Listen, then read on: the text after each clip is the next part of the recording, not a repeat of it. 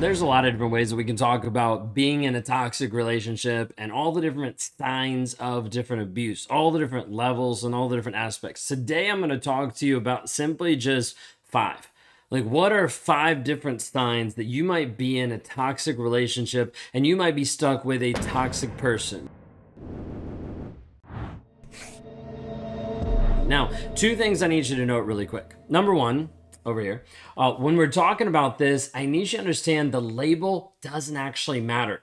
Too many of you are focused on, is he a narcissist or is he not a narcissist? That's why I'm going to refer in this video of it just being toxic. Because at the end of the day, if you're with a toxic, abusive person, it doesn't matter if he has the label and he's still beating you. It just matters that he's beating you. And some of you need to wake up to that reality because you're looking for a label to justify you leaving, when in reality you need to leave because of the abuse that you're currently under. The second thing is, if you're new here, my name's Ben Taylor. I'm a former narcissist that has shown up in a way that's been extremely abusive. Mentally, emotionally, gaslighting, cheating, all of the different things that have made up narcissism in my life. Those are the things that I've been working on growing and transforming. A lot of growth, a lot of development, a lot of therapy, a lot of self-work, a lot of things that have been happening in my life to bring me to the point that that's not who I am. That's not how I show up. But as a result, it also lets me give you the cheat codes on this is what's going on inside of your relationship. So let's dive in today and see what's going on. When we talk through this piece of being in a toxic relationship, when we talk through what is actually happening, I want you to consider there's 5 different things that I'm going to highlight today that might be signs that you're in a toxic relationship. Number 1, when we start off this conversation, is simply the fact that you feel crazy. Now, you might not feel like you're certifiably insane and that you need to check yourself into a place, but simply the fact that you keep bringing up the same topic, the same issue, the same problem over and over and over again, and nothing changes. Nothing's gotten better, nothing's fixed it, and in fact, you see these conversations happen and you realize there's even circular conversations and circular reasoning that's going on. You find yourself coming to a certain topic and then repeating this topic and then thinking that you resolve something and then repeating the topic because no resolution actually happens. Narcissists love to be able to just continue having the conversation go and go and go and go. It's like the Energizer Bunny. It never finishes. It never stops until they want it to stop, and then they're like, I'm out. Forget it. Commercial's done. Energizer Bunny's gone. Let's move on. And so you'll feel crazy. Now, some of the reasons why you'll feel crazy in a toxic relationship is because you're continuing to try different things and you keep getting the same result, right? Like, the definition of insanity is trying the same thing. There we go. Thank you.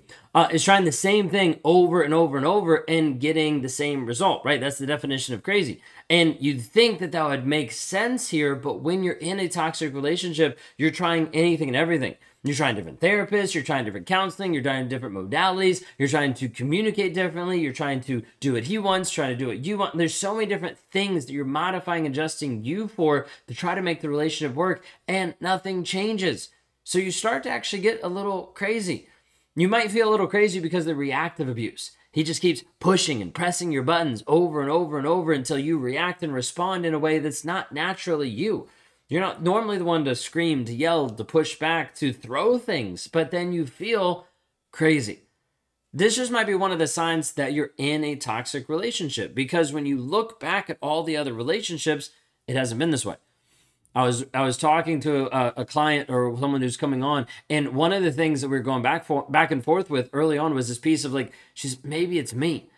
And I asked her, I was like, wait a second, how long have you been with this guy? And second of all the other relationships before this, did you show up this way? And she was like, well, no, I haven't. Like, we've been together for like 10 plus years, but the relationship before, like, they were great. We still keep in contact. Like, it's a good relationship. And I was like, exactly. That's one of the reasons why you need to recognize he's making you feel crazy. He's making you feel extremely crazy in the relationship. So maybe you just feel crazy. Maybe you just feel weird. Maybe you just feel insane sometimes of why isn't this actually progressing? What's actually going on? Now, the second thing that I want to bring up is you might not just feel crazy. It might just simply be this place of being confused. You don't know what's right, what's wrong, what's up, what's down. There's no status in the relationship that's definitive so that you know that you even have a relationship. It might be in one moment you're in a relationship and the next moment you're broken up. It might be one moment he says, I'm packing up and I'm moving out. And the next moment he's staying and he's asking you to, begging you never to leave him. and it oscillates back and forth. This produces intermittent reinforcement, the highs of it being really good and the lows of it being really bad. The problem is, as you do this long enough, you start to sell yourself on, well, this is just how life is. This is just must be a relationship. It's just because he's emotionally immature. You'll make up a ton of excuses and not just realize you're being abused. Like, this is not a healthy dynamic of the ups and downs that are just keeping you stuck. Oftentimes, this is where we'll see the trauma bonds start to be born, the addiction to this person start to be fostered, and it gets you to the place that you don't know how to leave. Simply because you're confused and I don't know what to do. When in reality, there's a lot of times that you do know what to do, but your head might know what to do, but your heart is not following. And when this happens, it produces a cognitive dissonance that leaves you in a limbo land. And the limbo land makes you think, do I go left or do I go right? I don't know. I'll wait here till I figure it out. That's what he wants.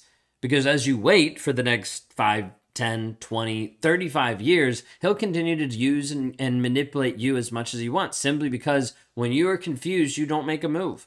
When you don't move, the version of you dies, disintegrates, disappears, and you become drained and emotionally desolate. So we've got crazy, we've got confused. And another piece is you simply being stuck. This is the third one, by the way, of you simply being stuck in the chaos. Like the manipulative, chaotic environment that's happening, and you're simply just stuck there.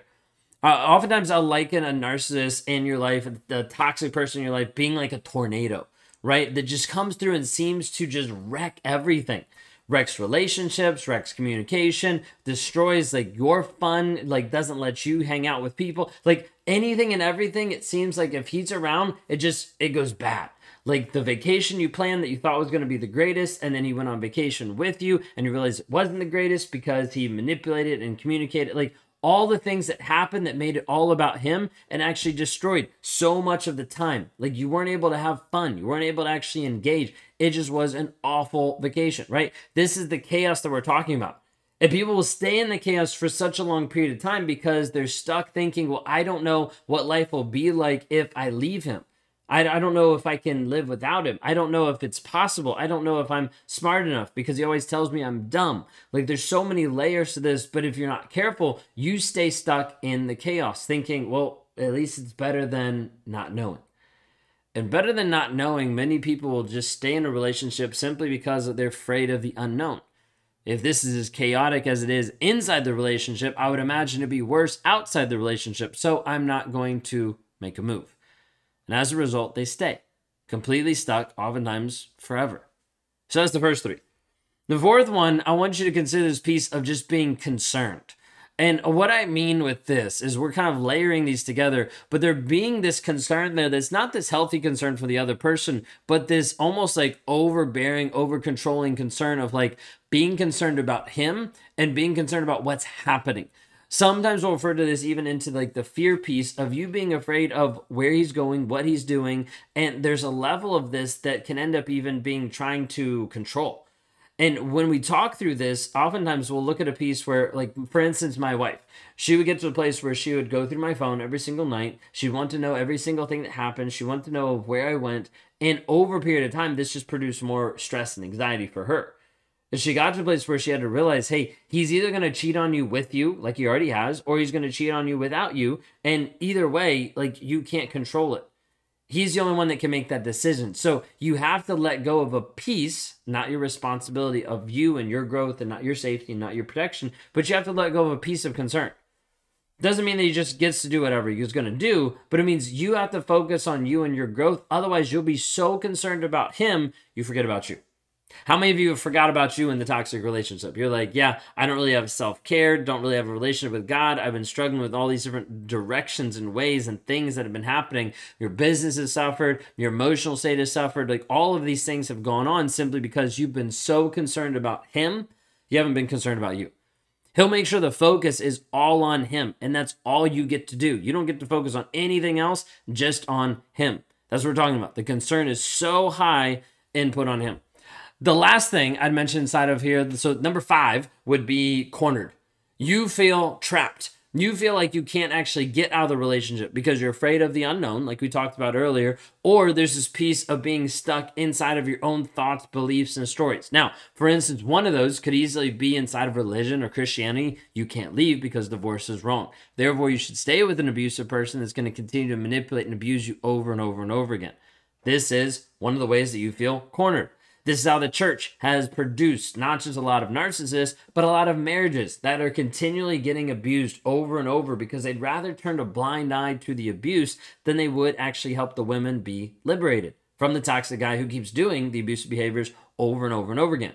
So it's simply there's this feeling of being trapped, of being cornered, of being imprisoned by the toxic guy. And so I want you to consider today, which out of these 5 do you actually resonate with? If you resonate with one of them, I want you to type it down below in the comments. So if you feel crazy, just type in the word crazy. If you resonate with all 5, I want you to literally type out all 5. Maybe you're in the place where you're just feeling crazy. Maybe it's where you're feeling confused. Maybe you're at a place where you're stuck in the chaos. Maybe you're feeling concerned about him so much you can't be concerned about you. And maybe you just feel cornered. You simply just feel trapped inside the relationship. If any of these resonate, type them down below because I need you to actually see and realize and declare to yourself that this stuff is affecting you. If you don't start to take that initial step of awareness, you oftentimes will stay stuck way too long because you're unwilling to actually see it. My job is for you to not just see it, but then do something about it. Right now, if you see it, the thing you're going to do right now is you're going to type in the chat 1, 2, 3, 4, or 5, or all of them of what actually resonated with you today.